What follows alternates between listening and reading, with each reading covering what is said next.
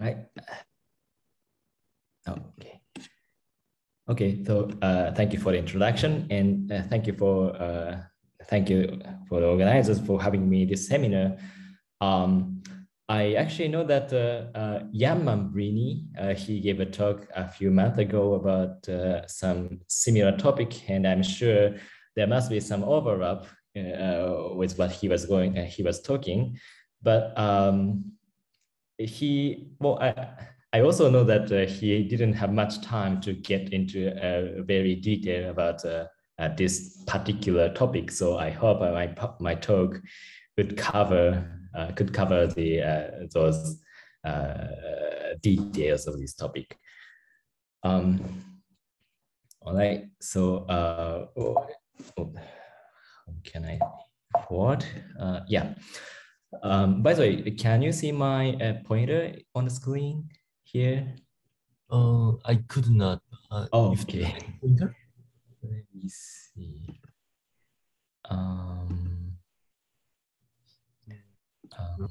Do you using the? Oh, now I can see. Now you can see. All right. Yes. All right. So first, I'm going to give a brief introduction of what I'm going to talk about, and then move on to some sort of basic stuff, which gives you an idea of standard picture of inflaton dynamics and its effect into the dark matter production. Once you know the standard picture, then we can see what's happening in the non-standard scenario, which I'm going to talk about in the next, and then I will conclude. By the way, please, if you have any questions, please stop me and ask anytime during my presentation. So just to set a scene, this is what we are in. So we are living in the light side, which is standard model plus. Now we see gravity, have the gravitational waves, and but we are almost quite sure that there must be a dark sector behind us, where there must be a dark matter, dark energy, and inflation, and so on, and any physics beyond the standard model. And in my talk, in particular, I'm going to focus on dark matter physics. Dark matter itself has also huge varieties in models, but among them, the most popular scenario is classical FIMP scenario, the WIMP scenario, weakly interacting massive particle. I assume all of you know well about this scenario, but this is very interesting because it has its interaction with the standard model is as strong as a standard model weak interaction. So it's in principle observable scenario by experiments. On the other hand, there's also a interesting scenario which is called FIMP, feebly interacting massive particle, which is characterized by very weak interaction, feeble interaction with the standard model. So the typical example is gravitino. So historically, FIMP could be as old as a WIMP. And why I'm saying this is interesting is the FIMP has never been in thermal bursts in whole history, and therefore it has sensitivity to the era of inflation. So it could have some information of inflation. So this is actually the main take-home message of my talk. But let's see, I'm going to talk about this in detail in the following slides. So first of all, the FIMP is not a kind of special particle, which can appear when the dark sector, including a FIMP, is highly secluded from the standard model. For instance, if we have a dark sector which has only interactions with gravity, then such dark sector should contain a FIMP. And also, this is my favorite example, in high-scale supersymmetric scenarios, Gravitino is also Gravitino is also one of the good candidates in a FIMP for FIMP, and whose interaction is suppressed by SUSY scale to the fourth actually in this amplitude in this process. Just taking this as an example, the typical cross section of FIMP production looks like this. The S is just energy squared. So basically energy to the 6th over some cutoff scale to the 8th. What people normally do with this cross section is solving a Boltzmann equation, putting this cross section into the right-hand side, reaction rate R, which is defined here. So just plug this into this cross section here. We can just easily compute this reaction rate in the FIMP case. It's basically some coefficient times temperature to the 12th over lambda to the 8th, which we can easily imagine on the dimensional ground.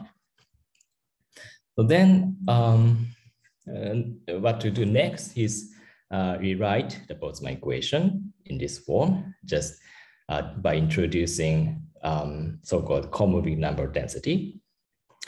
Here, the number density of X particle divided by the temperature cubed.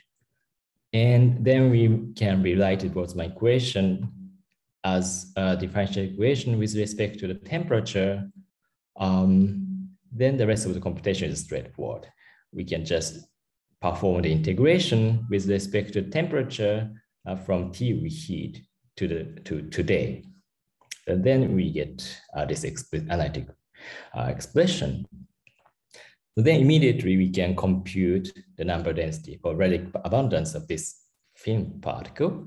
And this is a typical parameter choices to get the right amount of the number density. The heating temperature is required to be 10 to 12 GeV. The cutoff scale is 10 to 14 GeV, and dark matter mass is about a few hundred MeV, which looks reasonable. But then a question arises: is this computation really correct? Well, looks fine, but it's actually not correct. That's what I'm going to talk about next. Together with some standard picture of inflaton dynamics. So what was missing in the previous computation is the definition of reheating temperature. So to define the reheating temperature, we have to specify the inflaton sector. So for simplicity, we take here the inflaton potential to be quadratic, which is actually a good approximation when the inflaton field phi is much smaller than the Planck scale. So it's well describing the inflaton dynamics during reheating after the end of inflation. Then we can derive the equation motion of its inflaton field together with decay with gamma phi. And then energy density is defined by taking the average over one oscillation of inflaton. And using those two, we get this evolution equation of energy density of inflaton.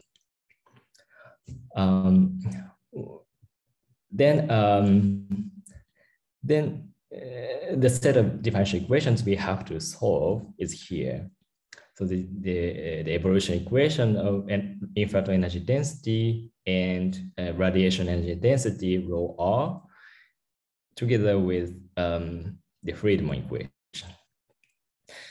This actually can be easily solved. First, we are going to look at this inflaton differential equations. Suppose, well, at early times, we can safely take decay wheels to be much smaller than Hubble scale. So we can just neglect the right-hand side of this equation, first equation. Then we can immediately derive analytic expression. So rho phi is scaled as a to the minus 3. It scales as matter. And then using this expression, plug back into this second equation, rho phi here. Then we can also get the analytic expression for rho r as a function of scale factor A. It looks a bit messy, but it turns out this is interesting feature. But for now, by using this expression, let's define a T reheating. Actually, there are some different ways to define a T reheating, but let me take one seemingly reasonable definition, which is here. So by taking those two energy densities come to equal at A reheat, and then from this condition, we can solve for A reheating, which is given here, and then plug this back into this expression. By the way, we can, at later times, we can negate this second term because it runs faster than the first term. So we can just keep the first term for now, and then plug this back into this first term, and then we obtain a rho radiation at A reheating. And then using this rho r with the definition of radiation energy density, we immediately get the T reheating. So which looks like a very reasonable. It typically 10 to 10 GeV for decay rates of water 100 GeV, right? But this is not the end of the story. The T reheating is not the highest temperature in the universe. Again, if we look at this analytic expression, when A is equal to A end, obviously rho r vanishes. But once A becomes a little bit bigger than A end, it takes some non-zero value. But at later time, it gets decreased, scales to minus 3/2. So there must be some peak in between, which can be computed easily, which we define, which we call A max. So the radiation energy density at A max can be expressed in this way. So from this expression, we can define the maximum temperature during reheating. Obviously, well, for the reasonable parameter choices, T max is bigger than T reheating. So which we haven't taken into account in previous computation dark matter production. So that's why I am saying it was not correct. So we have to correctly take this into account. So just to get an idea of T reheating and T max, let's consider a more specific example of inflation. So let's consider a Stravinsky-like inflaton model. So here, the capital phi is an inflaton. And let's parameterize the gamma phi by this effective coupling Y and inflaton mass. And then just using this, we get T reheating is just proportional to this coupling Y. By the way, the inflaton mass is typically 3 times 10 to 13 GeV. So T reheating is roughly speaking 10 to 14 GeV times some decay coupling. On the other hand, T max, just substitute this gamma phi into this expression, we get this formula.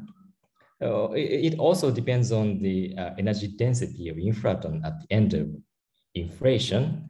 But in the Stravinsky model, it typically is this scale. So T max is something like about 10 to 15 GeV times square root of Y. So it has some different power in Y. So I'm going to come back to this point later. But then by taking into account the effect of T marks, we are about evaluating the dark matter production. Particularly important point is that what we have computed previously is the dark matter production after T reheating. So, but turns out the important production happens between T marks and T reheating, before T reheating. So let's look at Boltzmann equation during this epoch. Now the co-moving number density looks peculiar, in X times temperature to -8, but it's actually equivalent to nx times a to the cubed, because the temperature scales, it doesn't scale to A inverse anymore. It scales like temperature to A scales as temperature minus 8 over 3. So then, and this is indeed co-moving number density. And then Boltzmann equation is now becoming in this form, but essentially the same as what we saw in the previous slides. And then what we do, there's missing the cubed here. So we can compute nx over T reheating cubed by just performing the integration with respect to temperature from T marks to reheat. Then we get something in this complicated expression. But the point is that if we compare this number density, which I denote Y non-instantaneous, with the Y instantaneous, which we obtain, please ignore this beta T, but essentially this part is what we have obtained in the previous computation. So the difference is some log factor by comparing the non-instantaneous case and instantaneous case.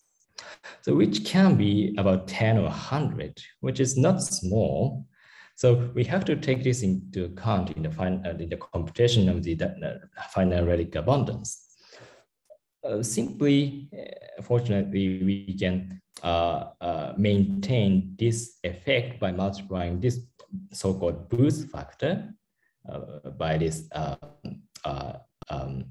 the number density expression, then which comes to the praise together with dark matter mass. So which means that the prediction for the dark matter mass can be 10 or 100 different from what we have obtained in a naive computation done in previous slides. Then since it is now we've done correctly, but the answer is actually not no, but let's consider what would happen if we consider some specific model. So this is just an example, which we call energy momentum portal model. Excuse me, can I ask a question? Yes. Yeah. So in the equation of, the evolution equation, the Boltzmann equation for during reheating, there are three of them for inflaton, energy density, and radiation energy density. So as I remember, before one slide before, there was the equation motion for phi, which does not depend on any assumption on the equation of state for the inflaton. during reheating as well. I remember. But what about when you take the equation motion for the energy density in the last line, did you make any assumption on the equational state? Oh, yeah, here. Yeah, thank you for asking. This is actually the very important point in the second half of my talk. But at this point, what I assumed is the inflaton potential. Now I'm assuming the inflaton potential is quadratic in phi.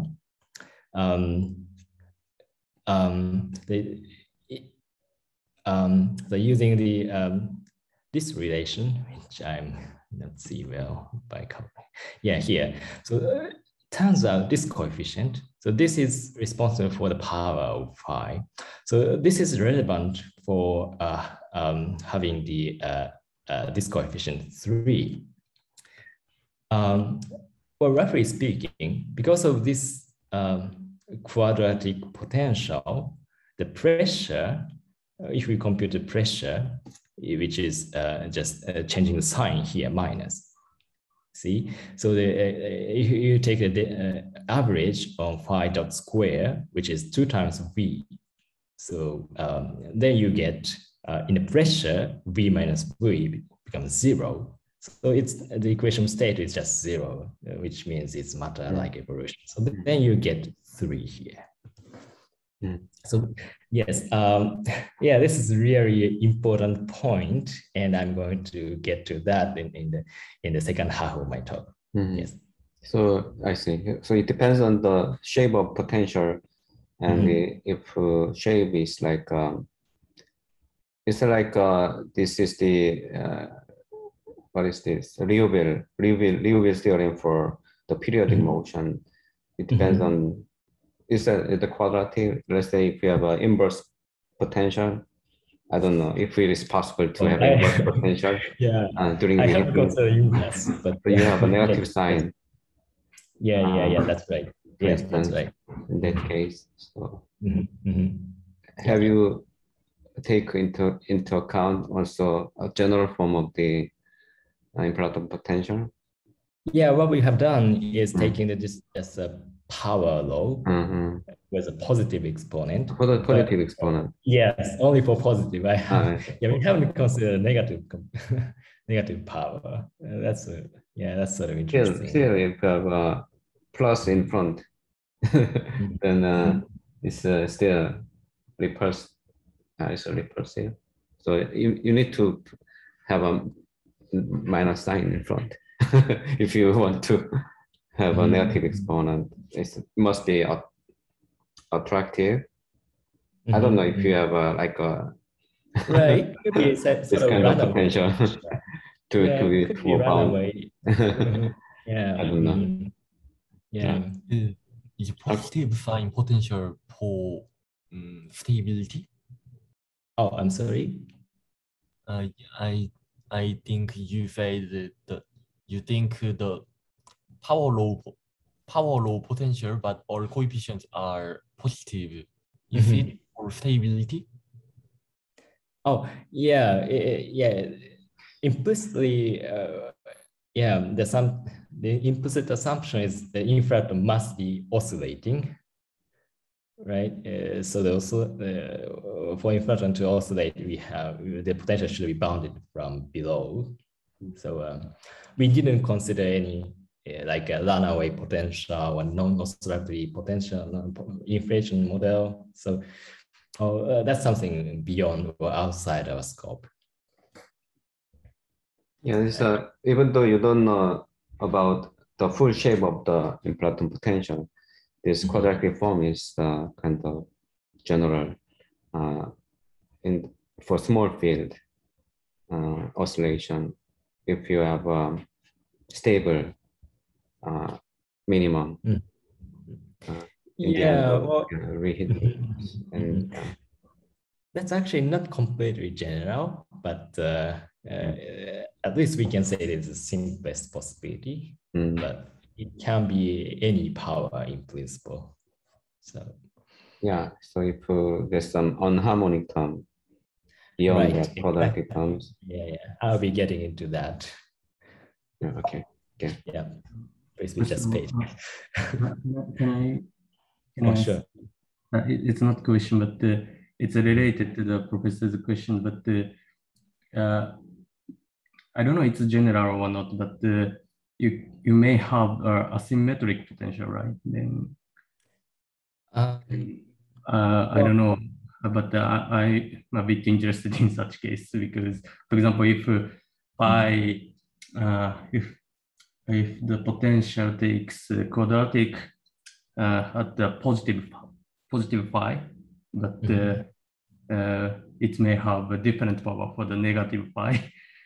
It's a complicated situation, but in that case, the situation will be changed, right?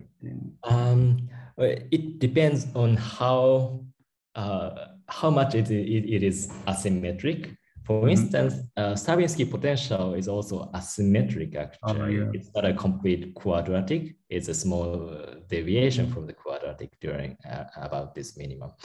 But in this case, it doesn't affect that much, or we can just, it's a sort of negligible contribution. We can use quadratic as a well-approximated potential during this oscillation era. But asymmetry is really extreme, like there's no wall here, and instead it's a very shallow potential, for instance. It could be quite different. Okay. We haven't considered that in such cases. Yeah. Thank you. Yeah. All right, then let's come back to the specific example. So the basic idea is a portal interaction between the standard model energy momentum tensor and dark sector energy momentum tensor. And this is not completely peculiar because we see such example in many places. Well, one motivation to consider such portal is called emergent gravity scenarios, where the in such scenario, the graviton field is regarded as some emergent type of field arising from the hidden sector energy momentum tensor. We don't use this explicit model, but motivated by scenario, we take in this case, the hidden sector energy momentum tensor couples to the standard model energy momentum tensor. So we take this idea to replace the energy momentum tensor of gravity sector with the dark matter, which gives you this type of portal coupling. And more well-known example is gravitino. So in particular, in high-scale SUSY model. So if the SUSY spectrum except gravitino are high above the inflation scale, we can just integrate them out, and the effective theory is standard model plus gravitino. And in this case, the theory may be constructed by taking the variation in Fairbairn with Goldsteiner field. And then you see the effective theory is the coupling between energy momentum center of standard model times energy momentum tensor of Goldsteiner. So it's exactly one of the example of this energy momentum portal. We can just generalize this type of coupling to some effective coupling.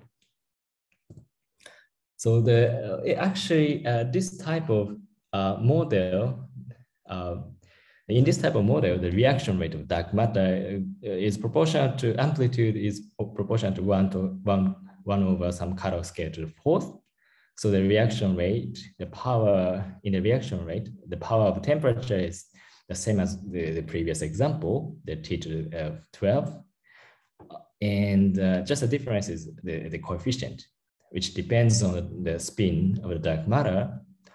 And the computation goes parallel.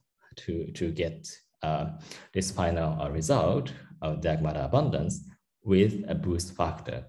So the typical parameter space for this dark matter scenario is mass about 1 GeV or something, or 10 GeV or 1 GeV scale, with this typical T heating and cutoff scale lambda. So, but then I briefly mentioned, and this is not actually completely correct, because there is some missing channel to produce such dark matter, which is coming from the inflaton decay. So far, we haven't specified the inflaton coupling to a dark matter, but even though such direct coupling is absent, inflaton can still decay into a dark matter because of the following reason. So inflaton is required to couple to the standard model to reheat the universe. For instance, inflaton phi couples to the Higgs field. At the same time, once we have a portal coupling, which brings us the coupling between dark matter and the standard model. So once we have this coupling, we can draw a loop diagram here in this example, the Higgs loop, to induce the coupling between inflaton and the dark matter. So this loop-induced decay channel is non-negligible.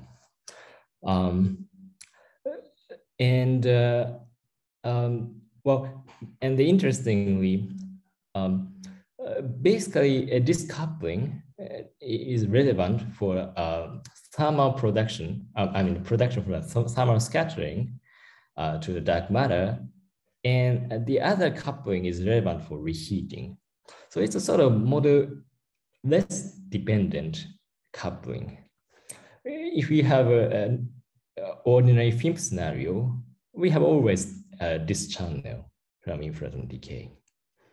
And then the computation is also straightforward. We can put the reaction rate, which is given by this partial decay width times number density of inflaton, and just plug this into this R, then take an integration between T max and T reheat, we get this result. Here's a final plot of this specific example. Now the y-axis is the coupling, effective coupling of inflaton decay into the standard model, and x-axis is the dark matter mass. And important point is that for higher reheating temperatures, the scattering contribution is dominant. On the other hand, the scattering contribution goes like temperature to 7. So for lower reheating temperature, the scattering contribution quickly drops, but instead the decay contribution becomes dominant. So this change can be seen in this bend line. So this change appears around 10 to 12 GeV or something. Here, y is 10 to 13, and it's typically 6 times 10 to 11 GeV. So the important lesson we can learn from this example is, as I have mentioned, for a higher reheating temperature, we can just care the scattering contribution. But once we consider relatively lower reheating temperature, the decay contribution cannot be neglected, and such contribution can be always there in the typical FIMP scenarios. So what is value of mu phi, the inflaton coupling to Higgs? Yeah. So I have parameterized the decay width by using y. So y is mu phi over m phi. So if y is about 10 to minus 3, then mu phi is about 10 to 12 GeV. No,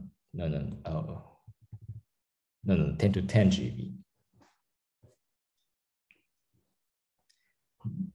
So then is there any loop correction to the inflaton potential? I mean, is there any sizable contribution, although it's a model dependent in the shape of the potential? Yeah, well, you can consider it's naively very small because, for instance, just considering the inflaton self-energy diagram through a Higgs loop, and there's two mu phi's, and typical coupling is mu phi over m inflaton.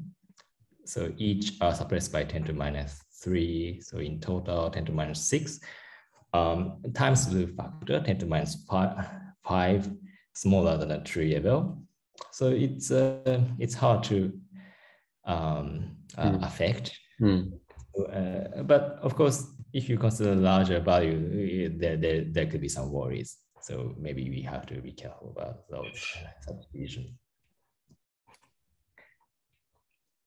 All right. So then also, I'm sorry. No problem. You compare between the radiative decay contribution and the scattering from the summer scattering of the standard model particles. Then also the inflaton also scattered into dark matter directly. Or here you are not making you assume that there is no direct coupling between inflaton and dark matter. Oh, yeah. Right. Yeah. Implicitly, I have assumed that there's no direct coupling at tree level, and so the what I'm trying to say is even though there's no direct coupling,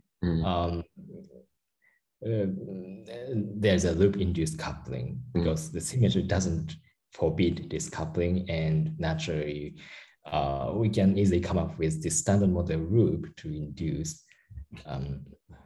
this decay channel. Okay. All right. May I ask? Yes. How was the coupling between the phi squared and h squared? The phi squared, h squared, and one of the phi is just a wave and oscillating?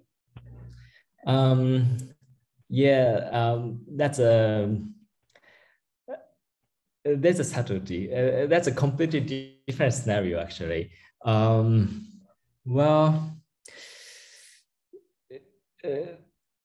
Yes, my answer is yes, that also contribute through like, it's not kind of one of the two inflaton getting wave, but instead it's a sort of oscillating contribution. So the two inflaton couples to two dark matter, and two inflaton, it's sort of annihilation of inflaton into dark matter.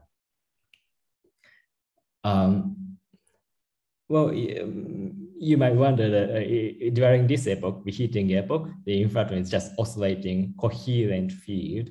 So we cannot see such a particle picture of annihilation to a dark matter, but indeed it happens. This oscillating field get together and annihilate into a dark matter. So this production channel is still possible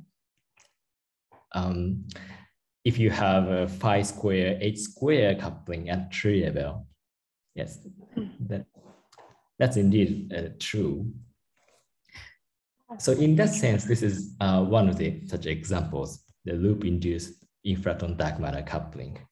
So this is a simple decay picture, but instead, if phi is squared instead of this term, then the annihilation takes place instead of the decay.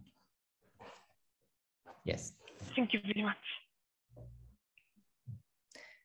All right. So then let's move on to the non-standard scenarios. So far, so far we have considered the inflaton potential as a quadratic one. So for instance, the Stravinsky-like potential can also be well approximated by a quadratic potential during the oscillation error, but it's not necessary to be the case. So the inflaton oscillation can take place with non-quadratic potential, like just power law potential. So like K is just power. So far we have considered K equals 2, but can be 3 or 4 or higher powers. So by this I call, this is a non-standard scenario. And the standard scenario is just I refer to the K equals 2 case. So then let's see what's the difference by comparing the standard case. In the standard case, quadratic potential, through the Liouville theorem, we can say that the pressure is 0, so the equation of state parameter is 0. But on the other hand, if the potential has some non-quadratic form, then the oscillation average for phi dot square is K times potential. And that immediately gives you an idea of the non-zero pressure during this oscillation error. So the W, the equation of state parameter, is not 0 anymore. Instead, it depends on the power K. So K minus 2 over K plus 2. So then the evolution equation rho phi is affected by this non-zero W.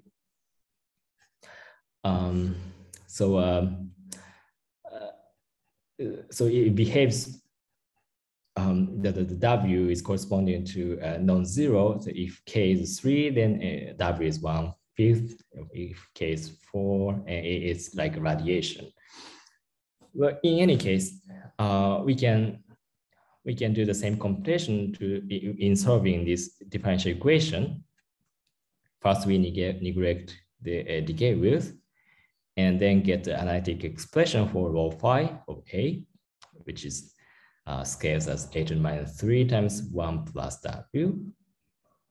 So indeed, if K equals 4, the equation of state parameter W is 1/3. So rho phi scales as A to the minus 4, which looks like radiation, for instance.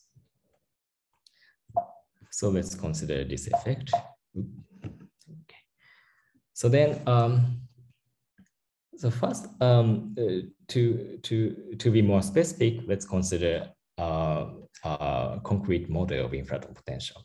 For instance, such a power law potential during reheating, during oscillation, can be induced by this type of potential, which is called T model, described by a hyperbolic tangent. And indeed, if phi is much smaller than Planck scale, it reproduces this power law potential. And if phi is bigger than Planck scale, it goes like lambda to the n Planck to the 4th with some coefficient. And with this potential as an example, we should compute when the inflation ends, which may be defined by the end of the accelerated expansion, which is equal to the slow roll parameter becomes 1. And immediately from this expression, we can immediately see that at the end of the accelerated expansion, the equation of state parameter becomes minus 1/3. And then by using this, we can say that the oscillation average of phi dot square equals to the potential. Right, then,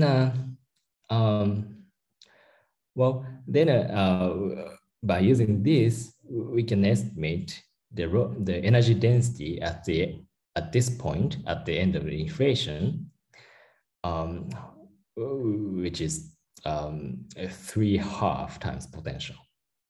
And also, we need to know what's the field value at this point, at this time, which can be computed by using this epsilon parameter, the slower parameter. Epsilon h, it can be written in terms of this field value. So we can solve this equation for phi and then get this simple expression, which is depending on the power of the potential K. So from the numerical computation, we can get some idea on those quantities depending on K. So the phi end in terms in the Planck units is about 1.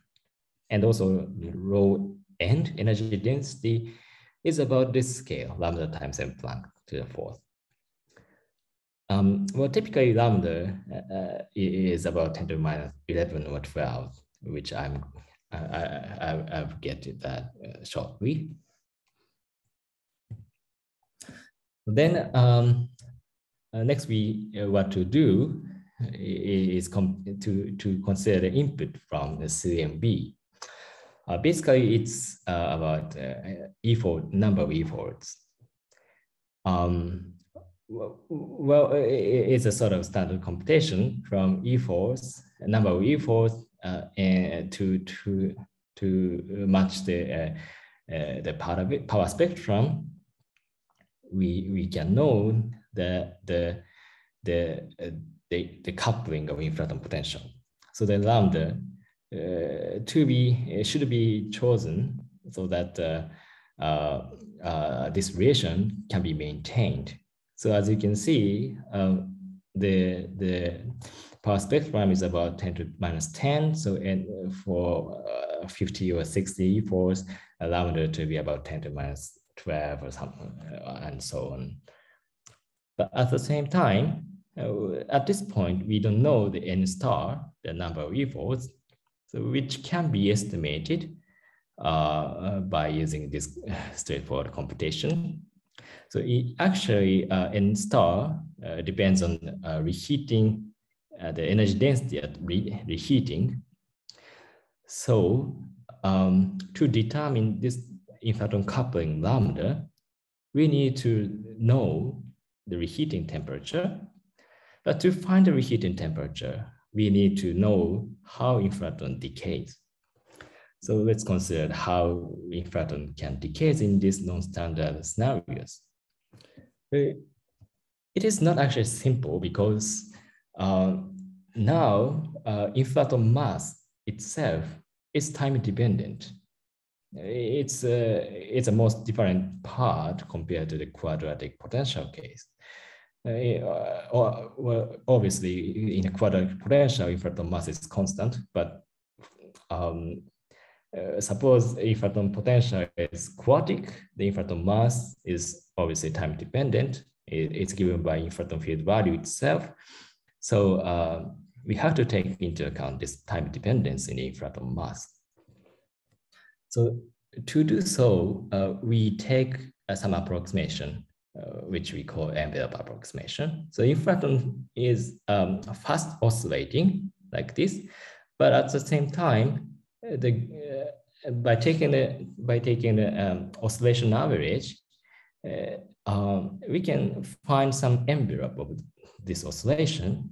So we can just decompose those two components, the slowly changing component and the fast oscillating component, and just average out the fast oscillating component, so that we can define phi 0 to be satisfying this condition. The rho energy density of rho phi, energy density of inflaton, can be expressed by only inflaton potential.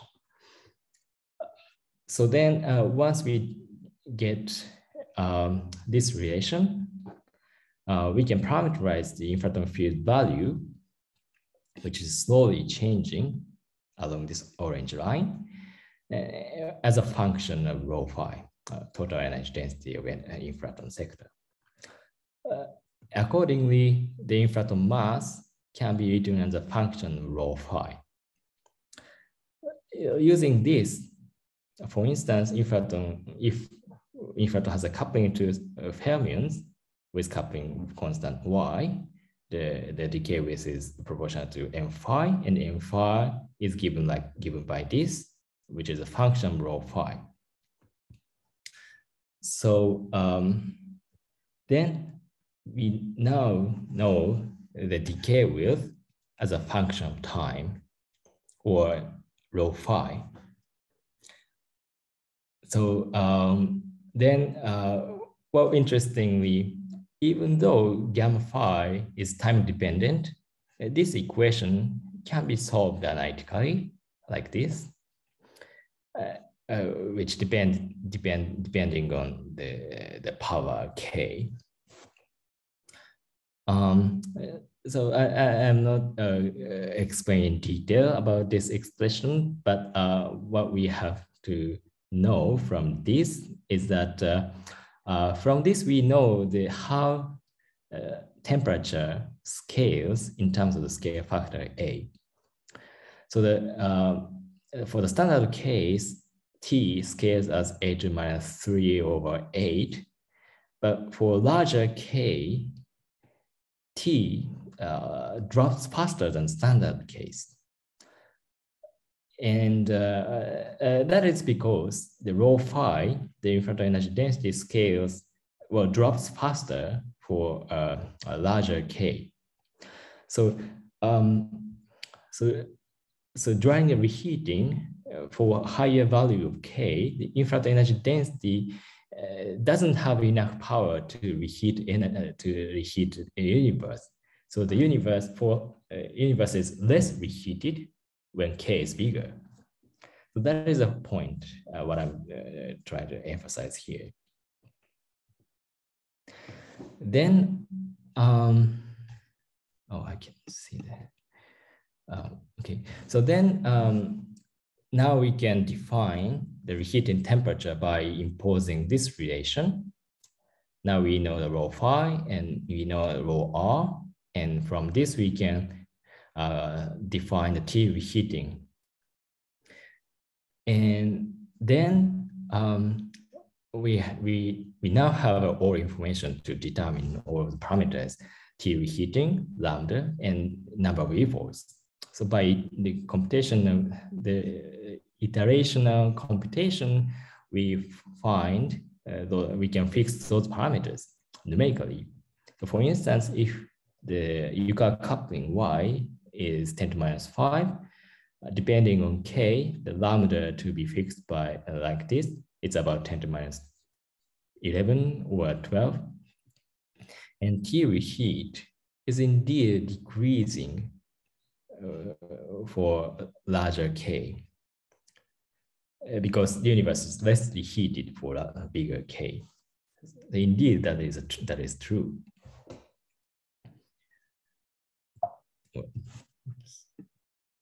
Then also we can, in the same way, we can find the maximal temperature. Interestingly, maximal temperature doesn't depend that much on the power of K here. This is a plot for temperature as a function of scale factor. The T max is almost independent from from K, but T reheat strongly depends on K.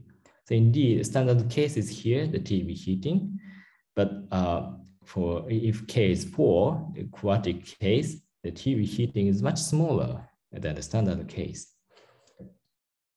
And accordingly, the splitting between T max and T reheat can be bigger for bigger K.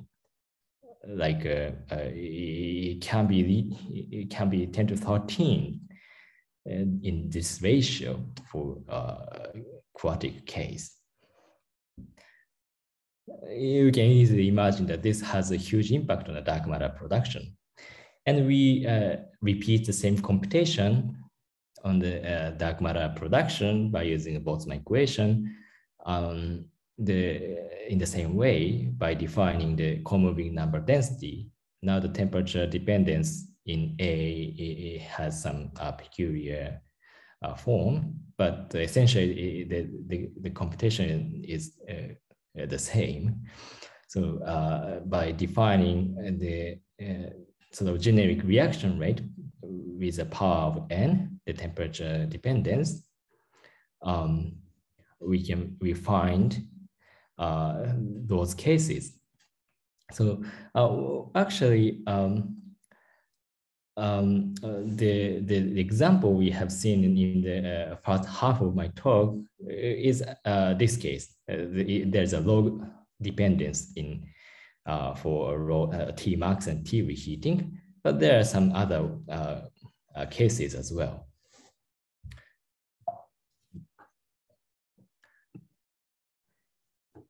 And at the same time, in the non-standard case, well, we can also consider the case where the dark matter heavier than T reheating. Well, in that case, we can compute the same way that the dark matter production can be done by the temperature becoming the inflaton, the dark matter mass, and then afterwards dark matter number density gets diluted. So that's essentially the way we can compute this number density. And at the same time, we can also consider the dark matter production from inflaton decay. Here, I'm not talking about the loop-induced one, but more generic one. Or if we have a generic coupling of inflaton to the dark matter with a branching ratio parameterized by just BR here, then we can also compute the decay contribution in the final dark matter abundance.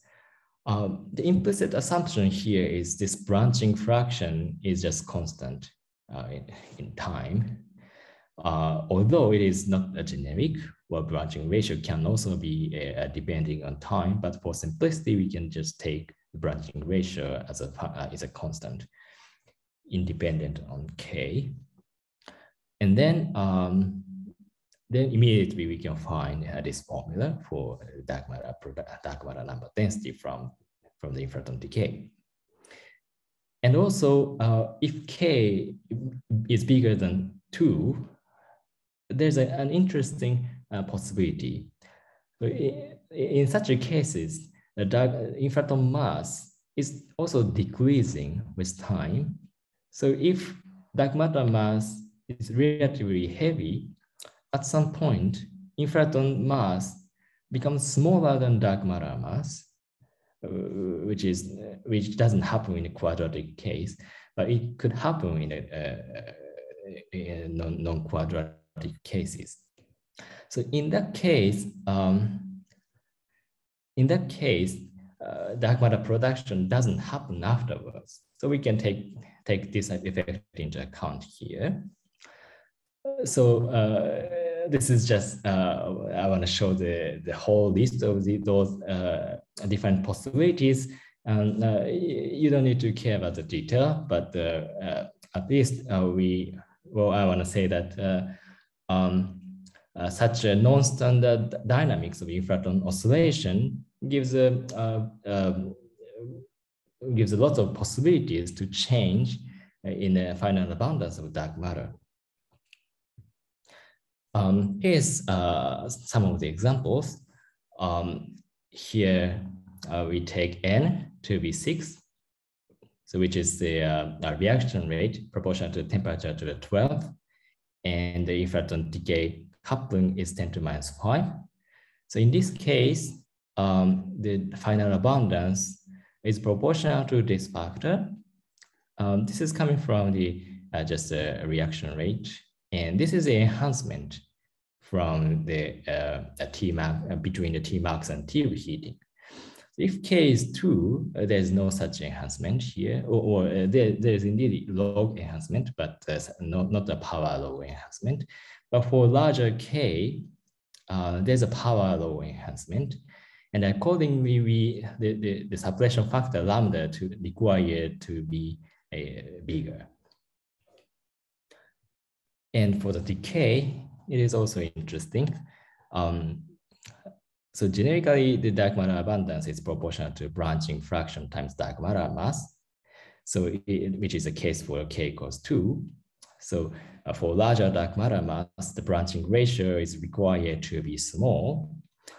But if K is bigger than 2, the situation is a bit different. So the mass dependence has some power depending on K. And at some point, for instance, if K is 3, at some point, the dark matter mass becomes bigger than inflaton mass and then requires a bigger branching ratio. But for K equals 4, interestingly, the mass dependence is just canceled at some point. So you get this flat shape of line. All right, then I'm coming to the conclusion. So what we have discussed this talk is the FIMP production can be affected by the inflaton dynamics, and particularly the T reheating and T max are two of the important quantities in computing the accurate FIMP abundance. And also, not only the scattering, we have to consider a decay contribution from inflaton, which is not a special model-dependent contribution, but rather more generic. Once we have a reheating and thermal production of FIMP, then putting those two together, we get inevitably we get a decay channel with inflaton. And also, in the second half of my talk, I have discussed the effect of the non-standard inflaton oscillation in the dark matter production. And depending on the shape of the inflaton potential and also production rate of inflaton, production rate of dark matter, this effect is actually really huge, and we should be a bit careful about this inflaton dynamics in such a non-standard case. All right, that's it. Thank you. So, thank you for a nice talk. So now it's time for a question. If you have any question or comment, please. Sorry. Okay, you can go ahead. Hello. Yeah. Hi, Kunio. That's a nice talk. Thank you. So I want to know that the dark matter production that you are considering. I mean, is there any direct detection probability of this cross sections in this dark matter searches? Can you comment on something on that? Yeah. Yes. Thank you for the question. So far, I haven't discussed the models that much. The only energy momentum portal is one example, but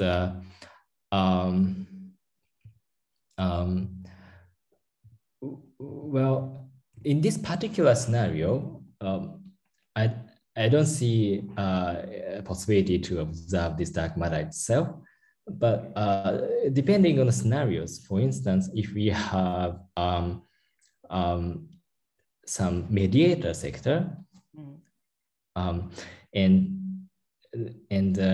well, this is sort of generic FIMP scenario, but if we have a light mediator mediating between FIMP dark matter and the standard model, then it's known that there's a possibility to detect such dark matter through dark matter direct detection.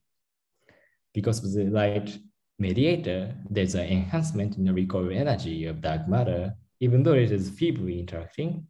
Such enhancement from the light mediator can give you an observable level of signals. So you can connect such scenario with reheating. Of course, FIMP dark matter has always sensitivity to inflation sector. So we can get some information in that sense from direct detection in such scenarios. And indeed, I wrote a paper on such scenario with Pyong-Won Ko in Kias and Wan Park in John Hopkins University. And if you are interested in, maybe you can find our paper. Okay, yeah, thanks. I will see your paper, and if I need some information, I will write to you. Thank you. Thank you for. So I have some conceptual question on the case with the k equal to 4. For k equal to 4, you still have non-trivial dependence of temperature on the scale factor.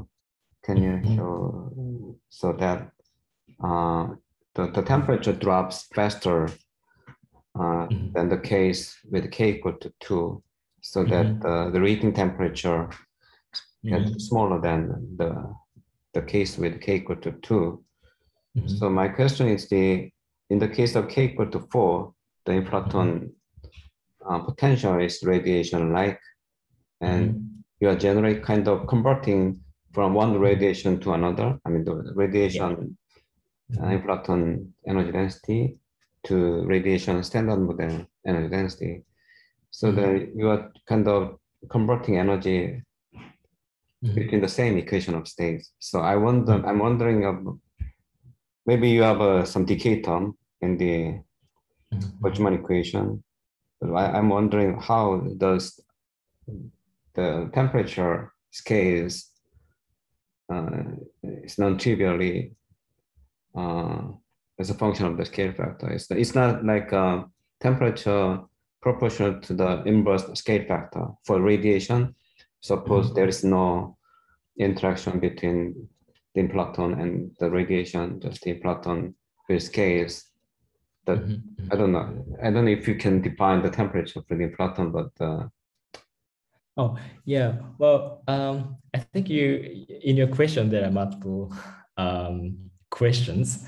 The one is that this scaling is the scaling during which the inflaton energy density is dominant in total energy density. So it's not a radiation domination error. So for instance, if k equals 2, then T is not scaling as agent minus 1, but instead agent minus 3 over 8.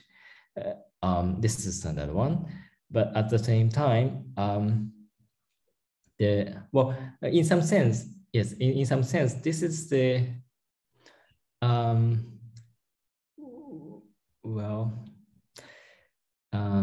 I have something. In some sense, well, during such epoch, we can define the temperature, even though inflaton itself doesn't have a temperature. Where was that? Yes. You can see here. This is a Hubble during reheating. So still inflaton energy density is a dominant component. But during this epoch, Hubble can still be parameterized by temperature. So this temperature is a temperature of radiation, not the temperature of inflaton. Of course, we cannot define the temperature right in inflaton. But in that sense, we can always define the temperature during this epoch because there's a radiation. If the radiation is absent, we cannot do this. So this is one thing. And the other thing is that you are wondering about k equal to 4 case. Yeah, if k equals 4, the inflaton energy density scales as radiation, so we cannot distinguish one from the other. So you may wonder how we can define the reheating. And also the scaling, I think that this is from the equation, I know, but the non-trivial dependence on the scale factor. Oh yes, about the temperature. Yes, about the temperature. This is the reason. The temperature is defined by using the radiation component produced by inflaton decay. So this is different from the k equals 2. Even though inflaton scales as if it is radiation itself, inflaton doesn't have a temperature. So those two cannot be the same.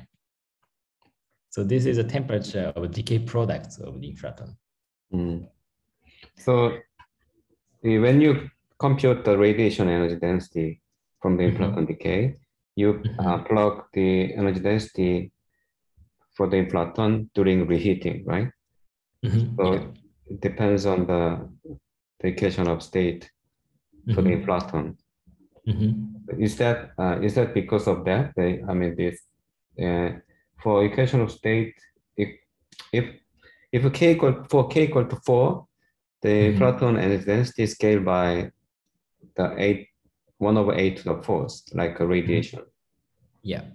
And then if you put it back to the equation, Boltzmann equation for the radiation energy density, then you are also determining the radiation energy density as a function of the scale factor, right? Exactly. Yes. That's what you got. So I'm a bit puzzled, but I think that your result is correct. But just I wanted to understand what's going on. So I'm related to that, I have a comment. As I mentioned before, there are some different ways to define the reheating temperature. So one way is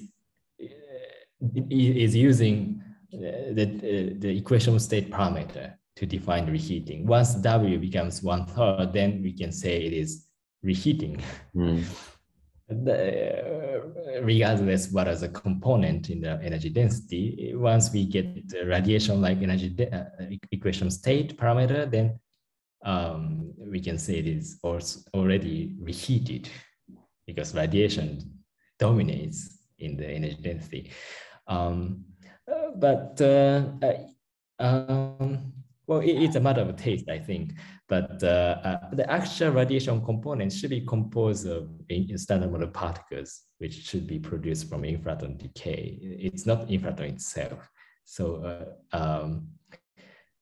in that sense, the definition which I was talking in this talk makes sense for a particle physicist, because in principle we can distinguish one from the other.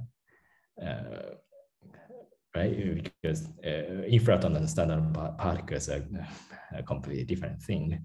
So in other words, we can distinguish the radiation component of standard model particles from the radiation of inflaton oscillation. So that's a comment I wanna add. I know it's a bit confusing, particularly in this case. In this case, k equals 4. Because just from the equation, if you take the t to the 4th, then that's case by 8 to the -3. So it's like maybe you are considering radiation, but it behaves like a metal during reheating. It's very counterintuitive. Yeah. Okay. Are there any questions also? And actually, I have another question about the radiative decay. So, so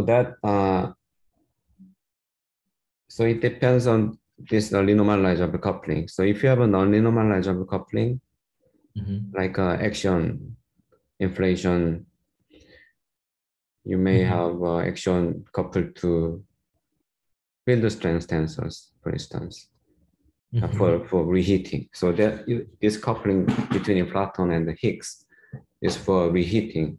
So suppose you have a different coupling for reheating, a non-linearizable operator. So then this radiative decay is not relevant for dark matter production. Or? Yeah, it's still relevant because in that case, this coupling is like A over FA times F mu nu, and at the same time, in the standard model energy momentum tensor includes F mu nu. So you just draw a photon loop or gluon loop, gauge boson loop in it, and the same diagram comes out.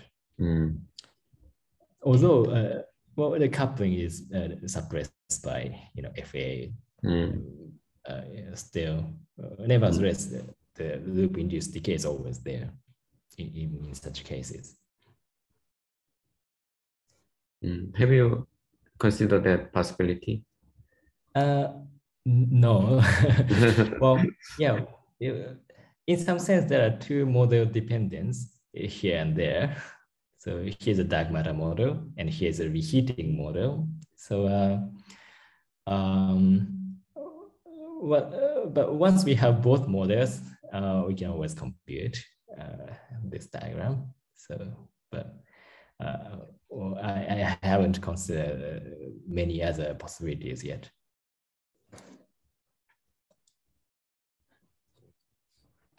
So another thing is about this. In order for the scattering process, I mean, this the maximum reheating temperature to be relevant, you need highly temperature dependent scattering cross section. So that's why you are considering this particular form of the mediator. Yeah. And also, but now you said that also this makes the dependence on the maximum temperature also depend on the equation of state during reheating. So but still this the dependence on the maximum reheating temperature requires similar scattering cross section. I mean, even for general equation of state during reheating, you may have large difference between the maximum reheating temperature and reheating temperature. I mean, can you make it, the scattering cross section less sensitive to the temperature? I mean, well, yeah, I don't know if you, because you have kind of two things together, but you always need this temperature dependence. Like I don't know, I forgot what was the T to the 6.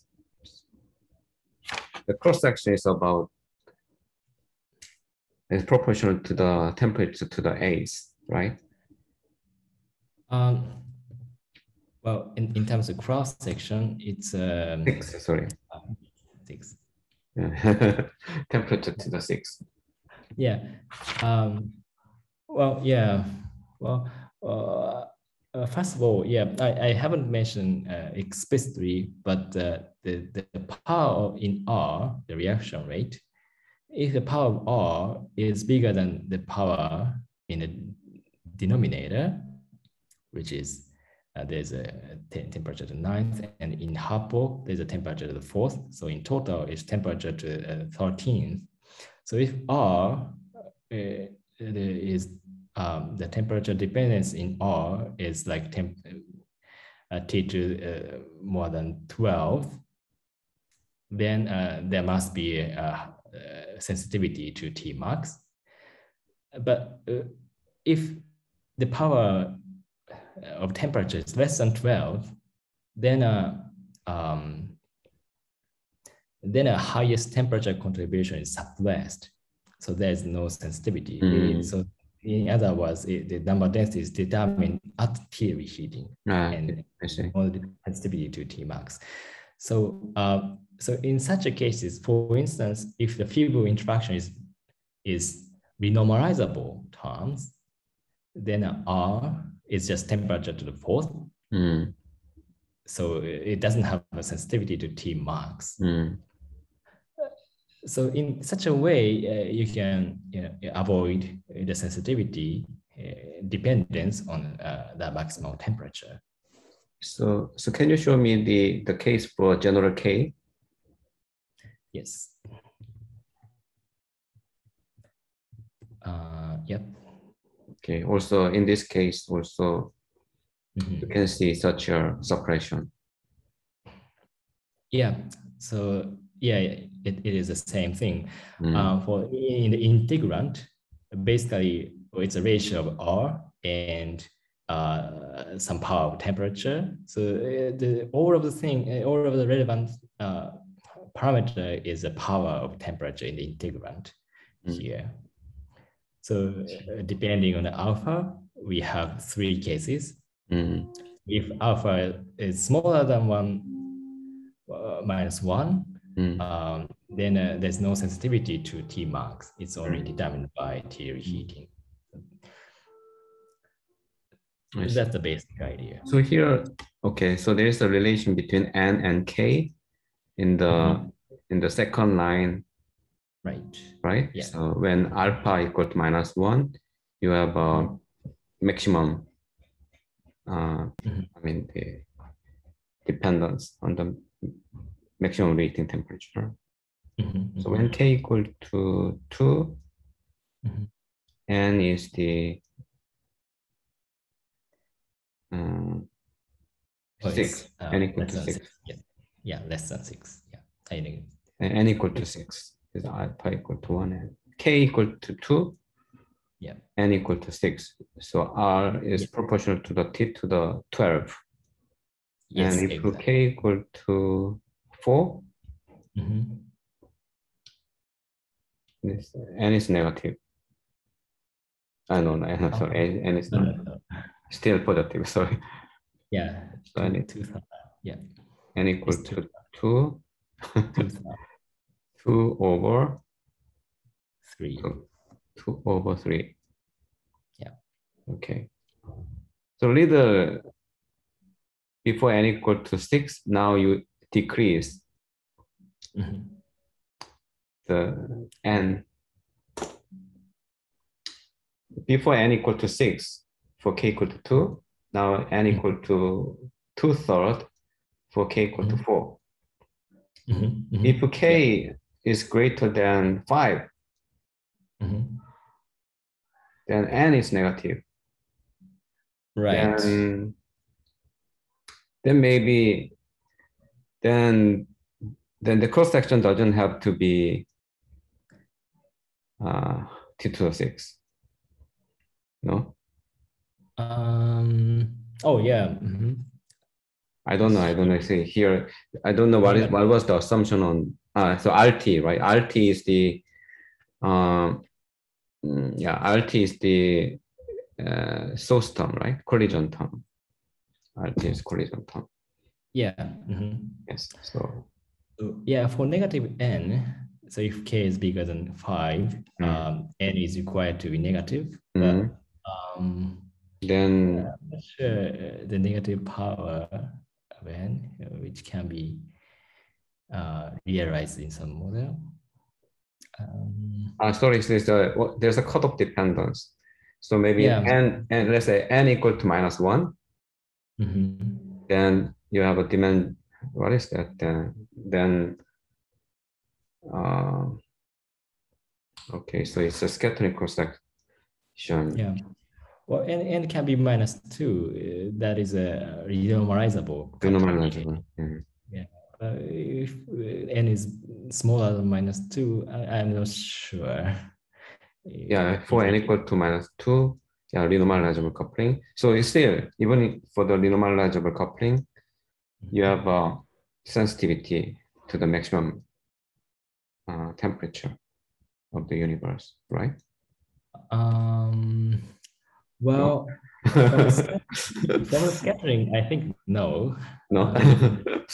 Yeah, for the renormalizable coupling, I think there's no T max dependence, or still T reheating dependence. I think. But I think you show that in the middle, the second equation, you show that there is log dependence. Still, you have a log dependence for, let's say, I don't know what was the value for K. You have to choose. But if N equal to -2, is it possible?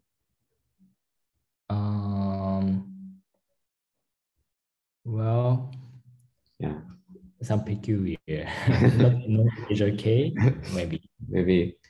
maybe 성식 can take a look at this equation to see if n can be -2.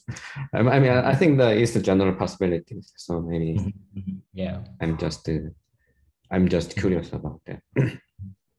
Yeah, and even such a renormalizable case, maybe one should be a little careful about the decay from inflaton, because it's also contribute. Even renormalizable coupling, we can throw overroot. So it could happen to produce dark matter. Okay, so maybe we can also take a careful look at this. Yeah. Thank you. So any other question? Yes, may I confirm?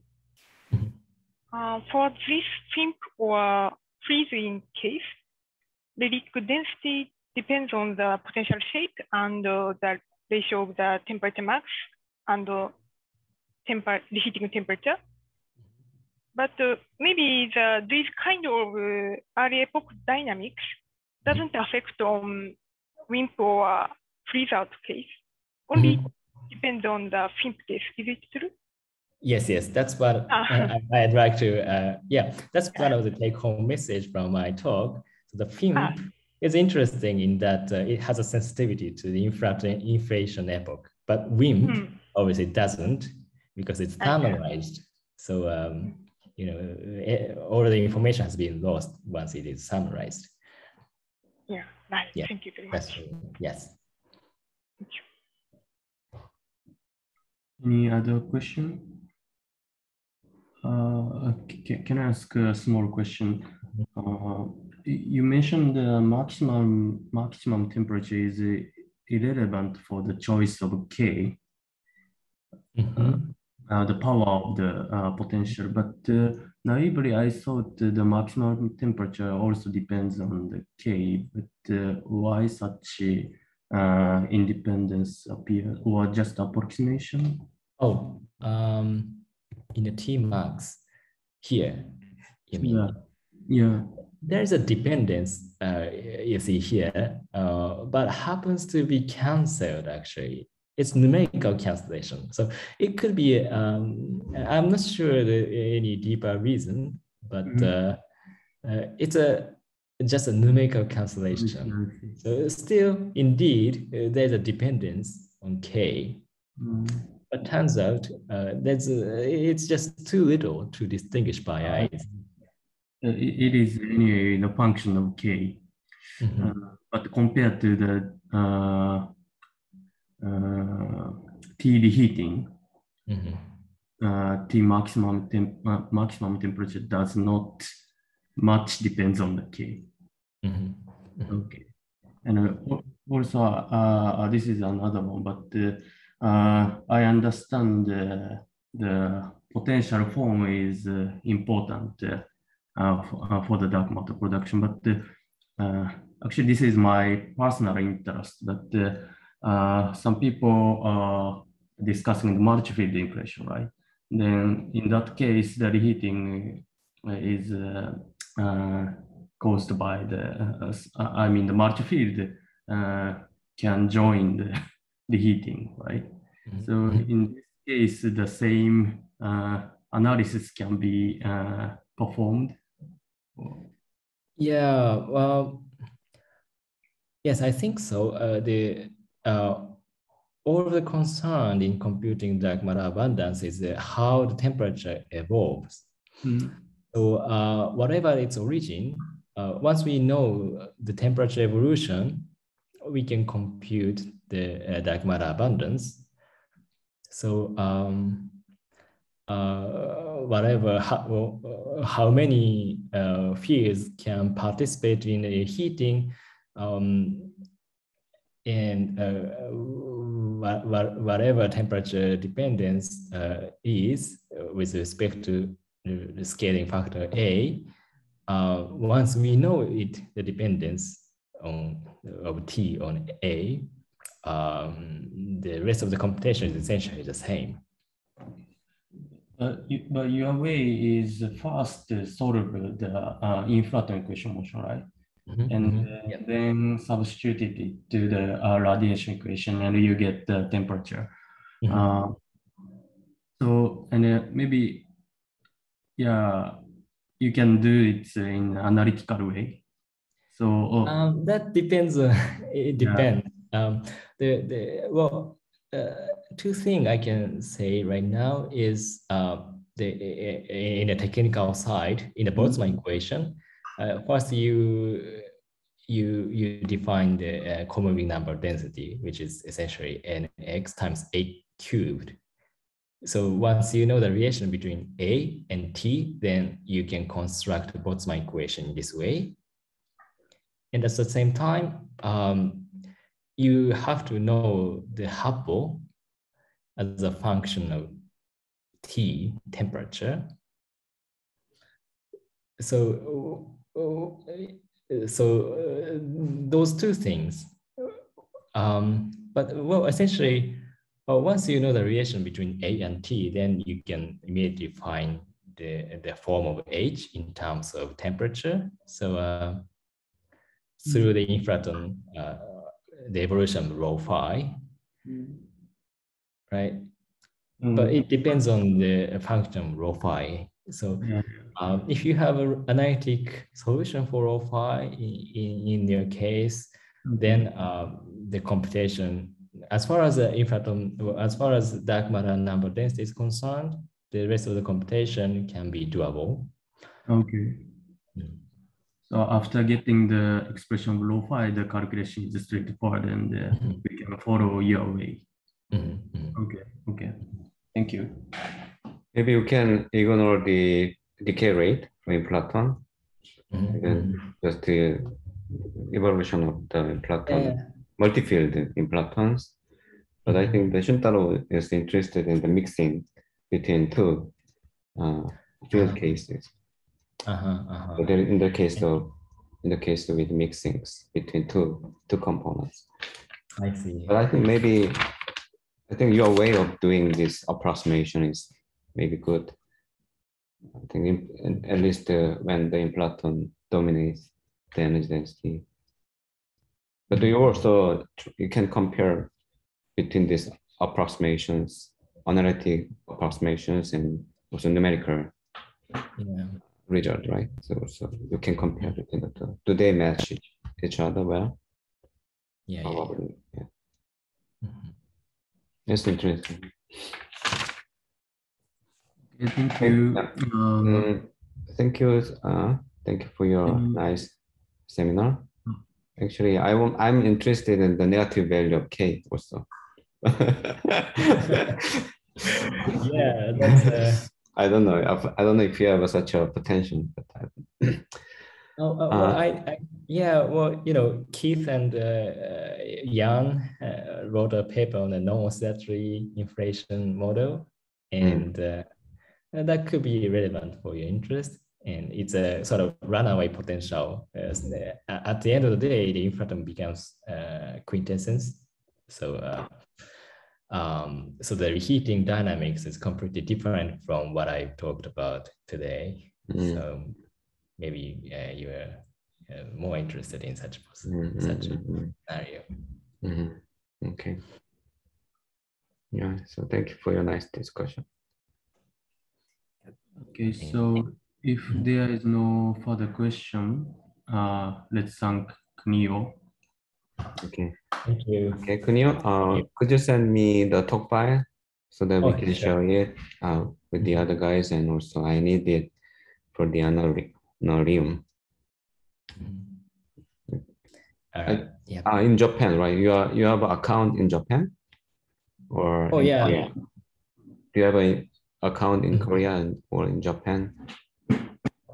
Maybe it's better to have an account from Japan, because your address should be the same as in the affiliation address.